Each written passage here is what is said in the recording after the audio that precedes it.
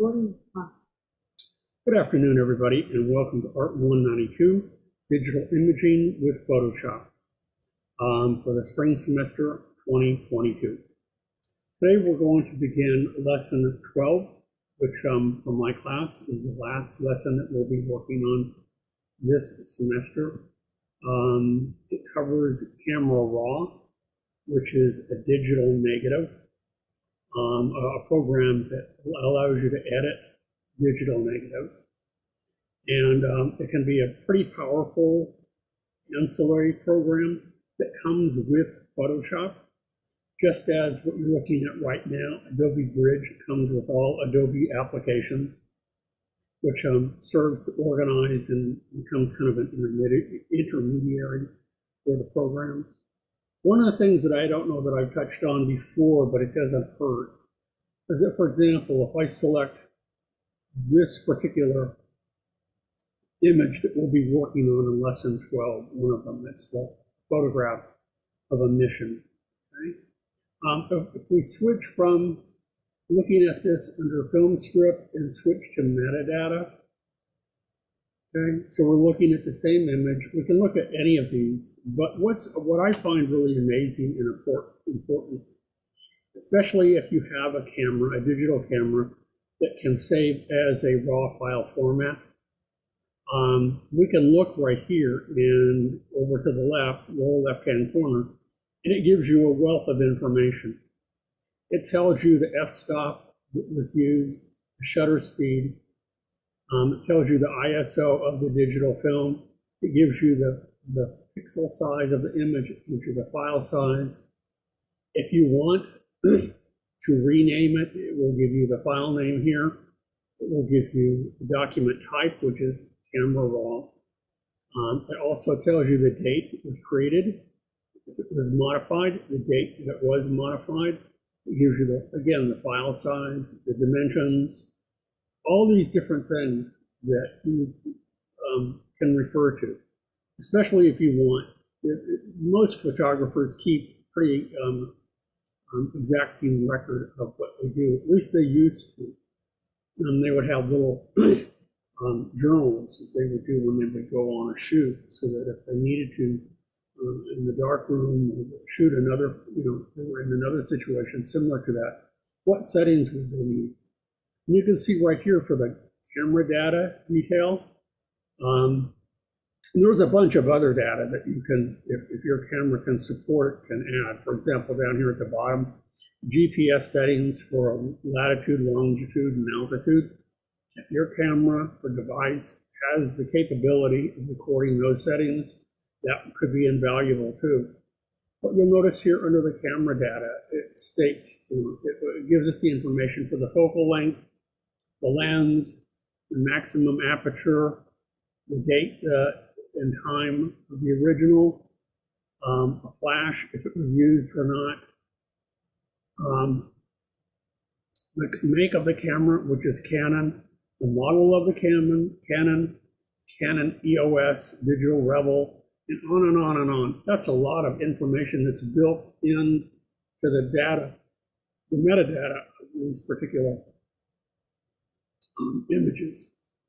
Okay? So today, as I said, we're going to be working with Camera Raw, but to get to Camera Raw, you can open either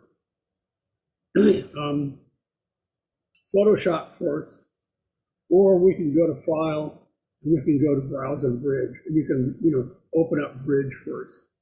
Now I've already opened up Bridge, and so I'm going to go back over to Bridge and click here. And I have located the file on my computer, which happens to be on my folder in my desktop,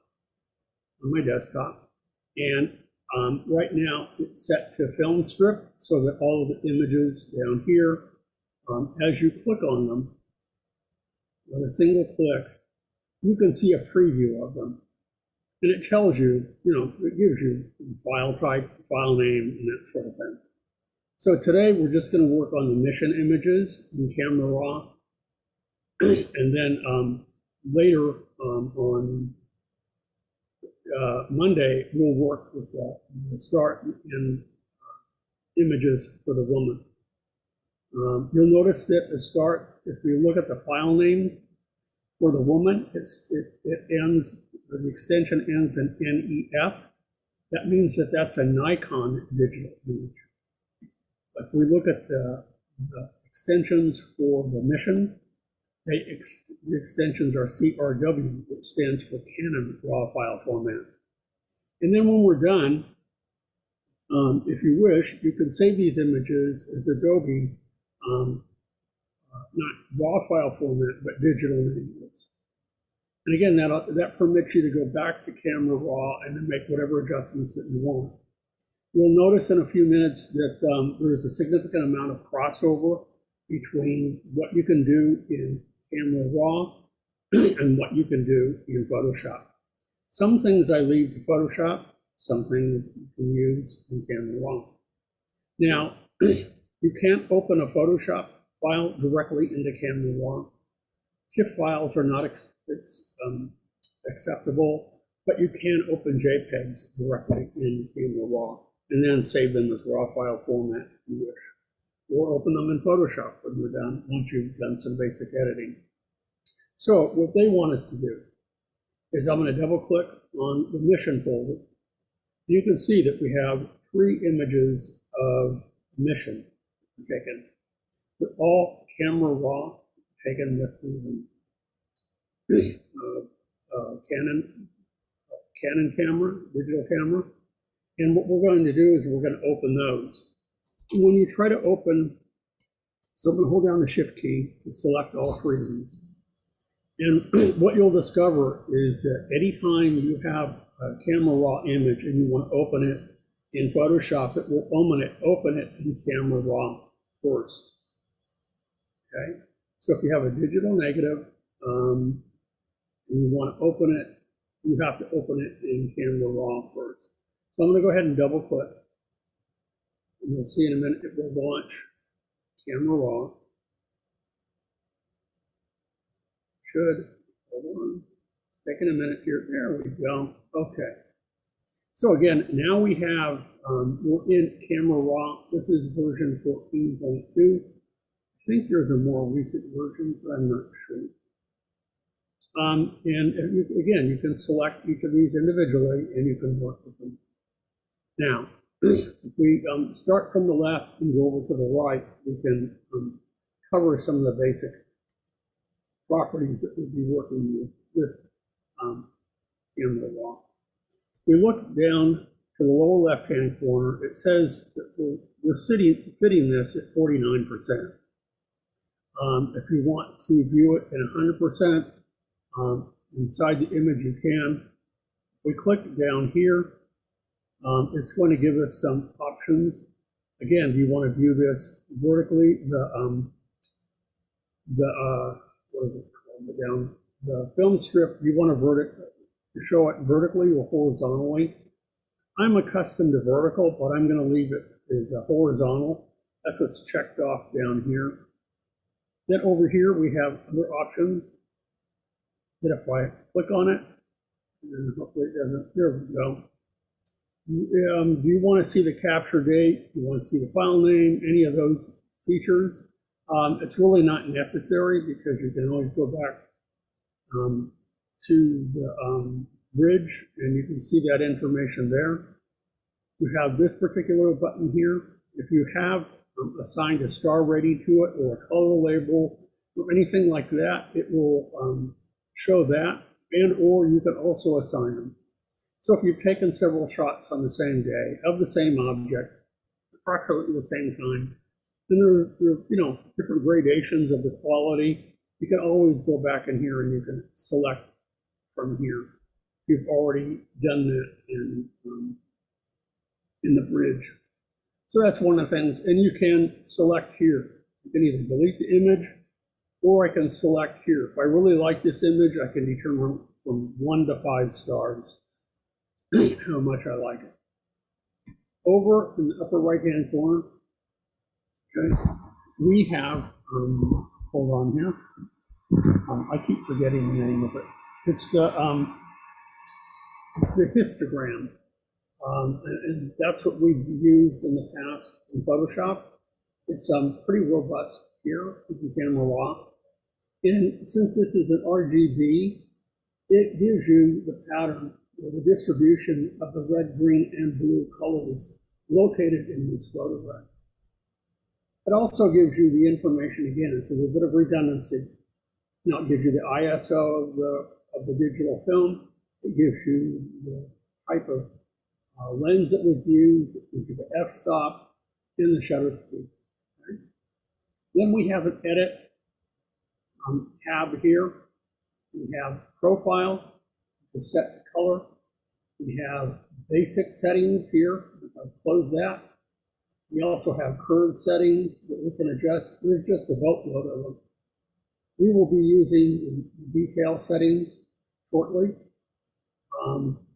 to improve the quality of this image.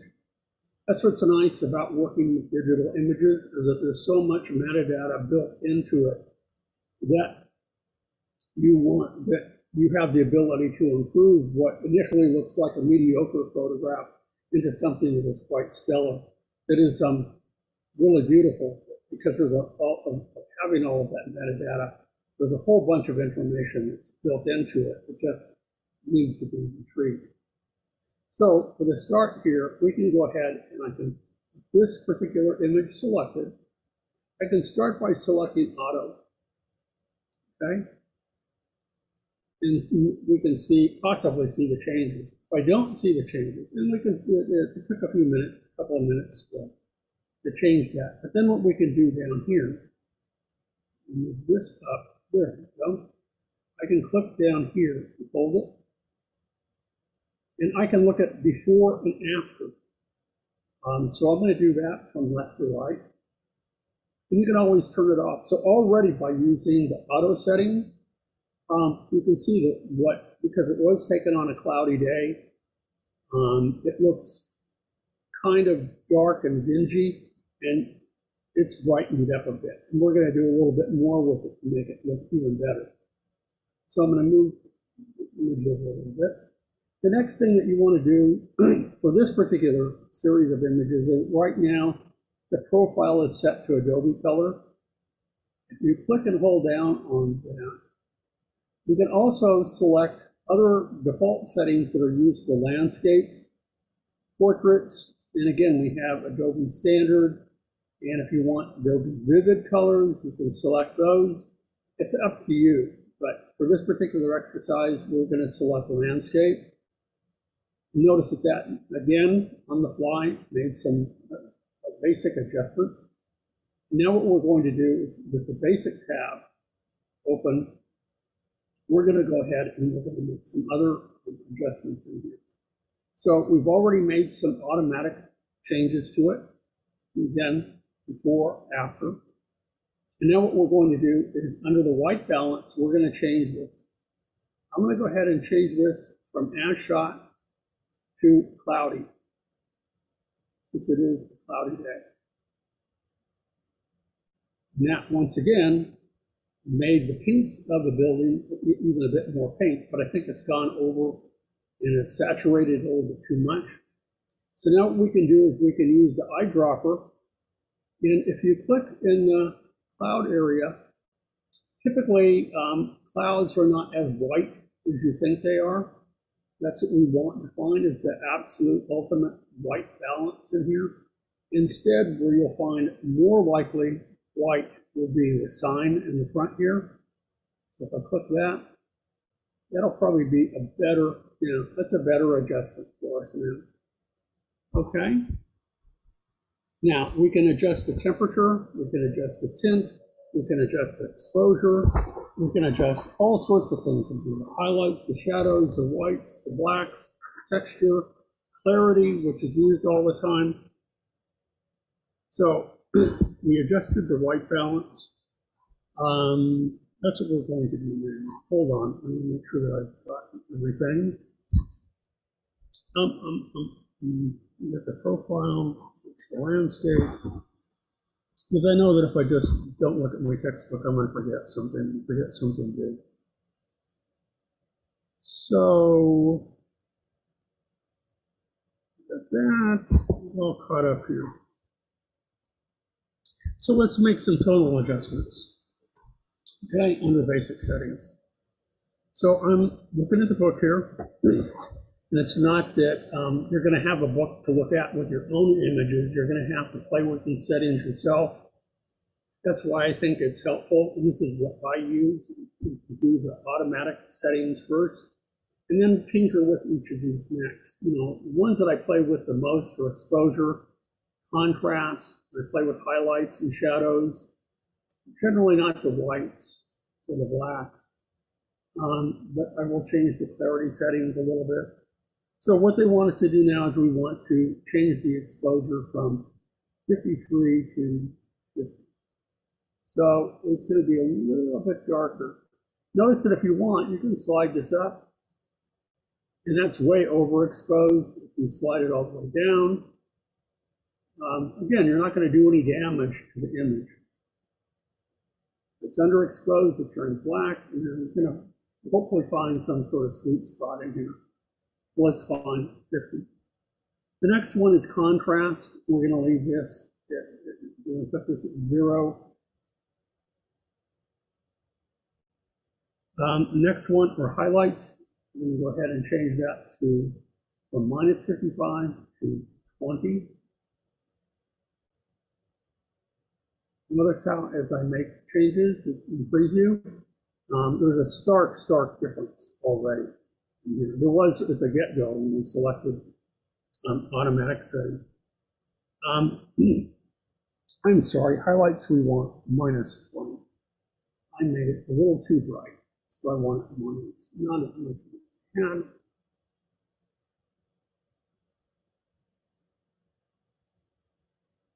I'm going to tone it down a bit. But you know, if you prefer a higher setting, and that's your taste, and that's totally up to you.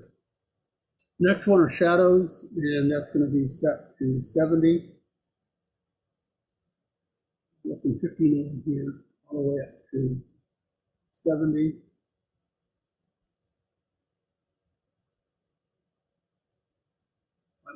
By an increment, it's not going to be the end of the world. It really bothers me that things really get sluggish. I'm just typing in.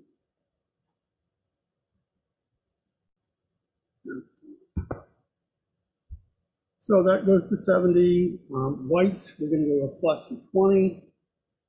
I'm just going over each one of these that the book is telling me to put in here.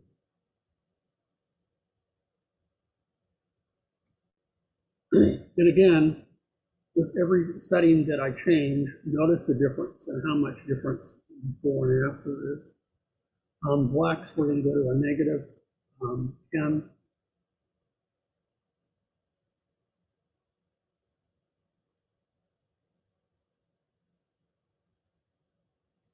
And clarity, we're going to boost it to 20. Clarity, we're going to boost it to 20.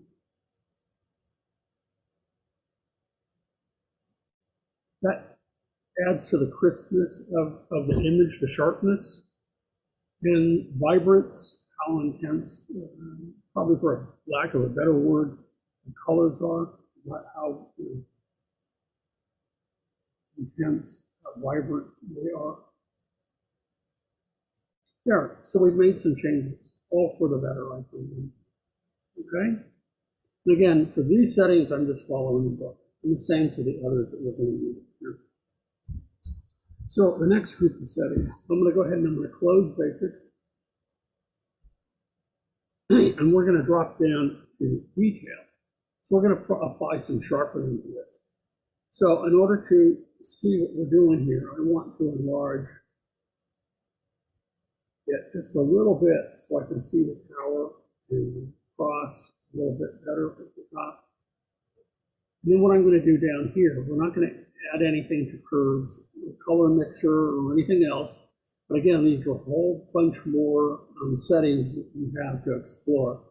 We're just going to go to detail, pull that down, and then we can see that we can add sharpening, we can add noise reduction, color noise reduction, And then inside each of these settings are our subsettings that when I twirl the little arrow to the right, okay, notice that we have more. We have not only the sharpening, but we have the radius, detail, and masking areas that we need to cover.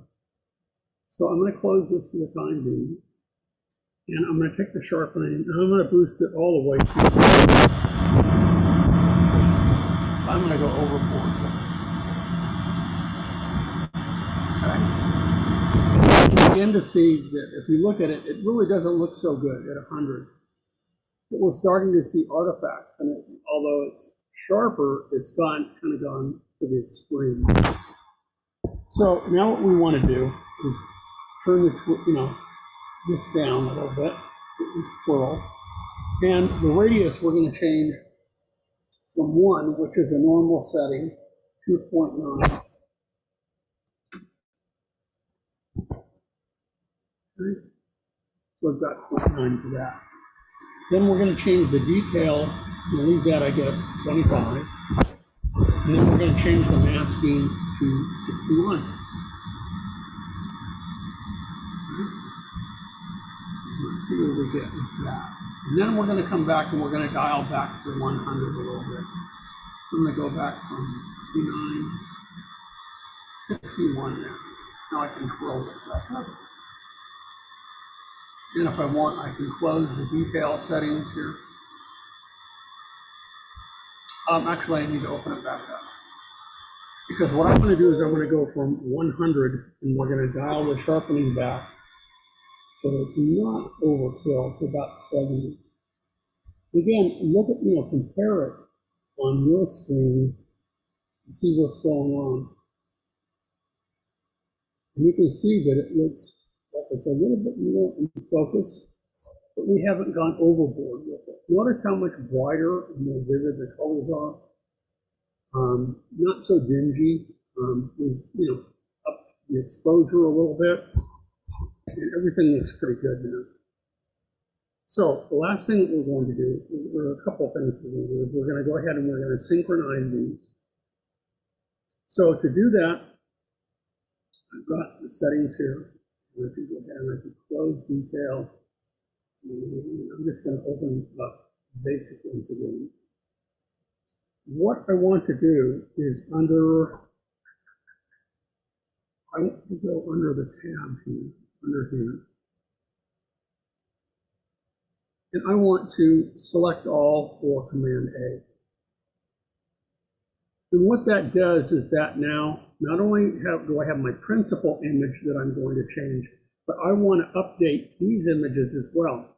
Because very often is the case is that when you take photographs, especially outdoors, it can be the same day, almost the same time and everything, same conditions, but they're going to look considerably different. But what you want, if you're going to go into a book or a brochure or something like that, you want consistency from image to image. And what this will do is it will take the settings that we just used for this particular image, and it will update these to match. Okay?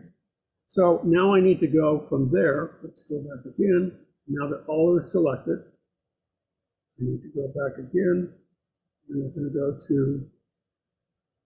go to Sync Settings. And a little dialog box comes up. Now, you can decide what you want to synchronize. This is the default. We have the profile, which is Adobe Landscape. We have the basic settings, curve, depth, detail, color mixer, and on and on and on. Now, if you want any of the others, you can check those or not. And again, like we had for the others, if you want to check or uncheck some of the things that we've done under each of those basic or curve settings or whichever, you can do that. But I want to keep all of them identical. Another time that these are used, that this is used, is frequently, is when photographers are shooting.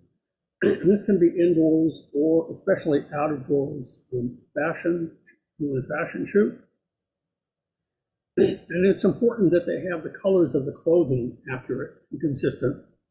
But it's also, very often they're going to use the same models, but in different settings. You want to make sure that the skin tone, the hair color, and everything is consistent from shot to shot. So this would be a good way to do that. So I'll click that. And you can see that now these guys have been updated. So if I select this one, you can see that it's no longer as dingy. If I select this one, which is very similar, again, we've adopted all those new settings. Pretty cool. Okay, so one of the next steps that we're going to do, there's two more things that we're going to do this, is we're going to save and we're going to open one of the images inside Photoshop. And there's different ways that you can open images inside Photoshop. So the first thing that we want to do is we want to save. We have a little button up here in the upper right-hand corner. So this is Convert and Save Image. So if I click on this, a little dialog box should pop up on there. There we go. So now there's lots of options for us. What I want to do is I'm going to select, let's see, we're going to use the same folder. We're going to use the document name. File extension, instead of BNG, you have other options. That's digital negative. We're going to save this one as a JPEG. Okay? And as soon as that is selected, we have other options that are available to us down here. Now, you can specify the pixels per inch. Now, they specified 300 in the book. I believe they want us to type 72, because this would be an image that you would use to send to somebody by way of email. We can, if you want to limit the size, you can do that. If you want to change the color space, you can do that. The last thing that we want to do, though, is I'm going to enter under resize up here. Where are we? Image size, size to fit. I don't want a size to fit. I'm going to change the width and the size here. I want to enter 800 pixels. Instead of 1,000 by 1,000, we're going to select 800. Okay? So, again, we're not making a permanent change to the original image because that will remain a digital negative. And again, if we want to, and that's what you would do in another instance, is you would switch. If you want to go from camera raw to a digital negative, you would switch up here. And the one that you would want would be the BMG file. And you can select all caps for lowercase.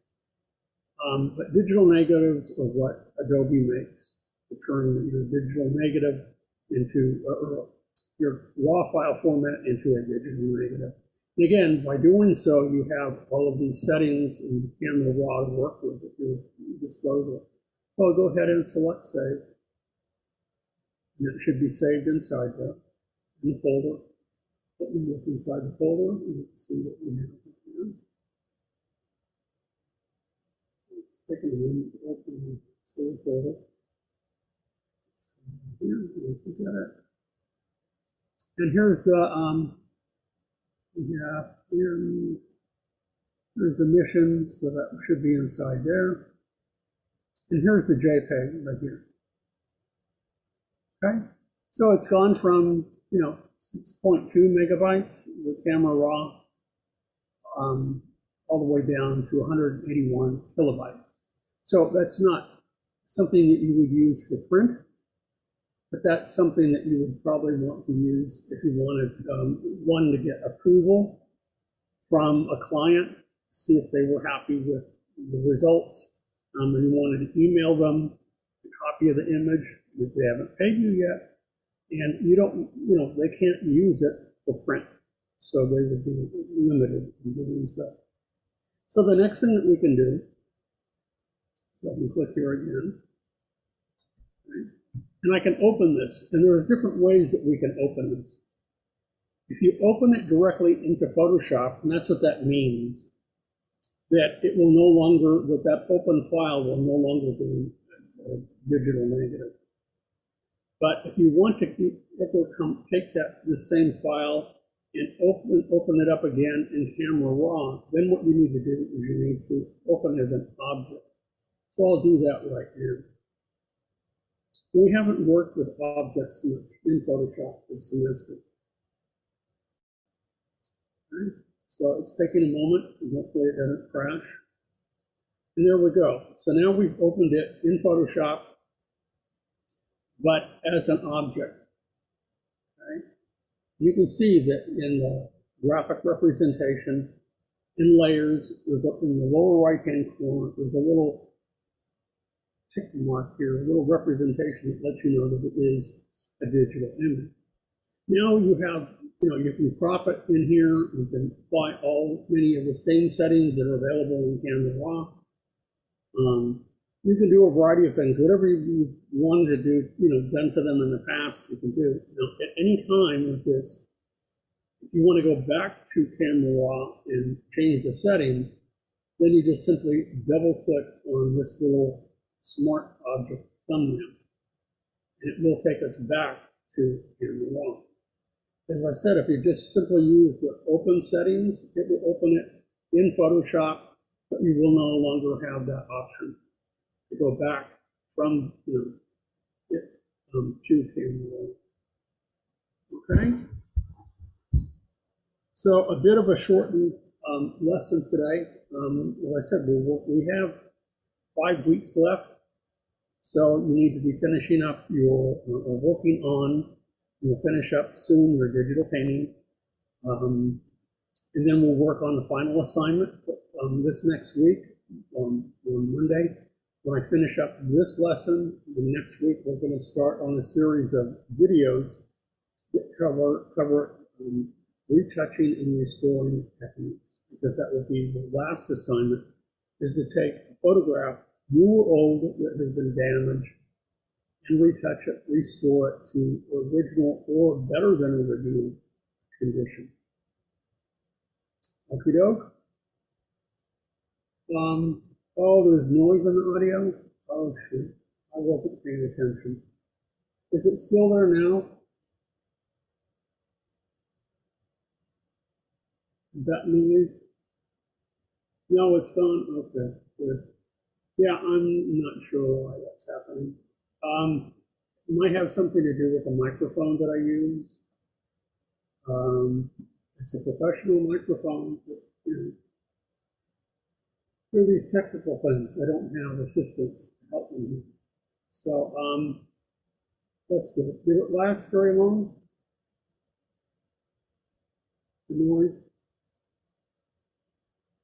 I hope not. No, okay, good. Okay, that's good to hear. So that's the first half of working with Camera Raw.